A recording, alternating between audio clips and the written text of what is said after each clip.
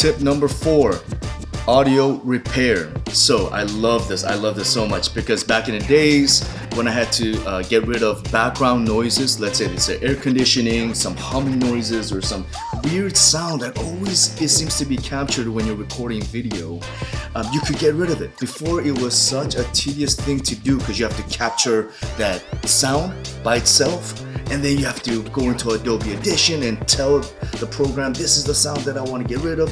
It's a whole mess, and it's such a pain in the butt. But now, all you have to do is click on the audio, go into the essential sound window. If you don't see the essential sound, you could go to window and click on essential sound, and simply go into the repair window and click on reduce noise.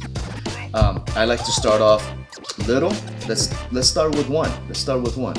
And then let's listen to his audio. I'm Cesar, your neighbor. I could still kind of hear a little bit of buzzing background noise.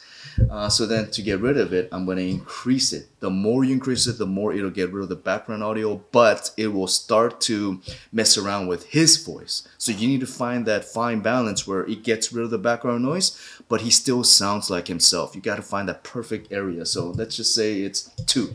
And then listen to it again. Expert with real estate expert with Keller Williams, Carmel Valley. Here's your chance to own. I like it. That was perfect for me. I could barely faintly hear the background noise, but I like the way his voice is still sounding like himself, so I'm going to just keep it at that. But what an amazing way to just simply get rid of that buzzing noise that happens in every video recording.